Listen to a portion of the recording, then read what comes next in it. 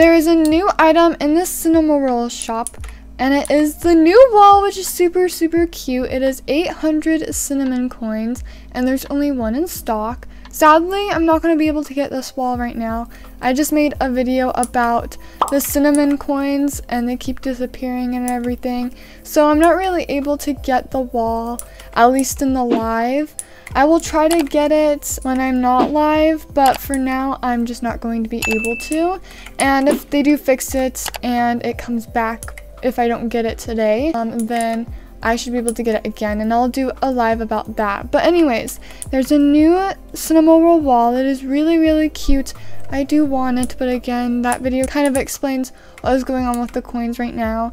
So it kind of sucks, but it is very cute and adorable, and I hope that I'm able to get it at some point. It's a little expensive, so it'll take you probably a couple hours to like an hour to do this, but it is really cute and I love it. I just wish I could get it. I'm going to try and get it when it comes back out, but for now I won't be able to. But it has all of the Cinnamoroll characters on it, which is super adorable, even Milk, and I really want to put it in my Cinnamoroll floor. And when I do get it, I'll also be putting all of the new items in the floor if I can get more walls and stuff. And I want the wall lamps as well.